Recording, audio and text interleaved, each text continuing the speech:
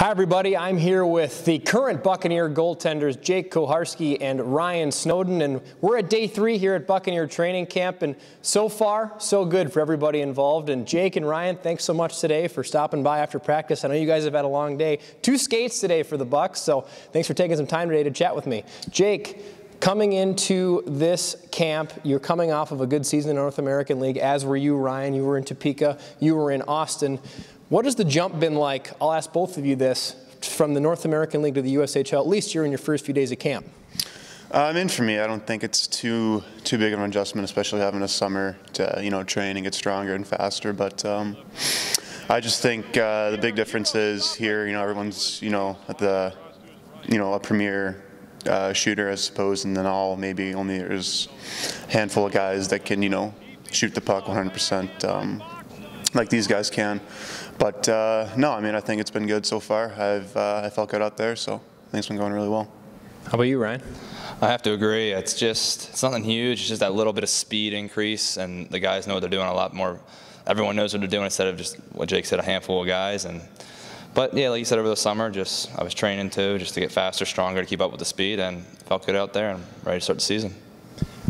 A lot of fans out here are wondering, with Nick McNabb and Jan Ruzicka on their way out, you guys are coming in, want to know more about not only what you do on the ice, but off the ice. Take a second, doesn't have to be too long, but introduce yourselves a little bit to the Bucs fans and what you like to do, what makes your guys' clock tick away from the rink.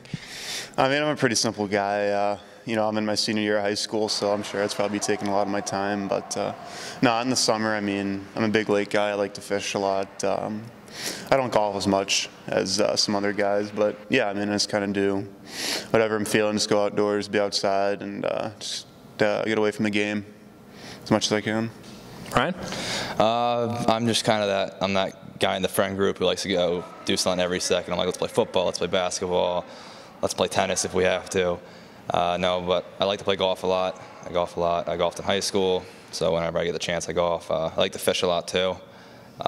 Me and my buddies go out to the lakes and fish all the time, but yeah, I'm just really hyper outside the rink. I like to do a lot of stuff, but I'm also down to just chill, watch a couple movies, and hang out with the boys.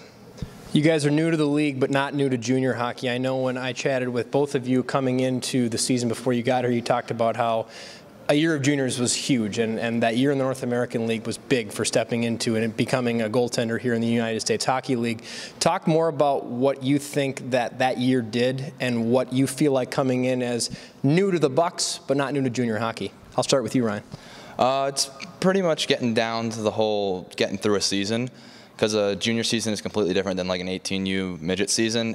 You're on the ice every day, you're in the gym almost every day, and it was just getting your body ready and feeling out if you can actually complete a full junior year, because there are a lot of guys who get in here and after the first couple months their body wears down, they don't have the stamina to go the whole year. So having that 1 year under my belt feels really good, and I know what to expect. Jake?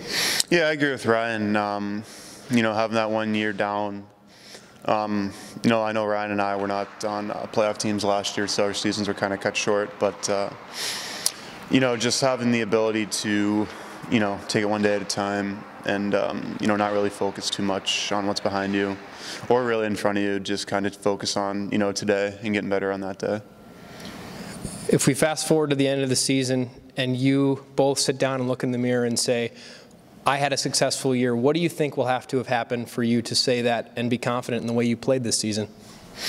I think as a goaltender, it's so different than any other position. There's a lot of things that go on in front of you that you can't really control. So I think, if I just know I worked hard every day, and if the team's success, follows that, then I think, for myself, it'll be a successful year, as well as the team. But I think it's just a matter of, everyone being on the same page and coming together.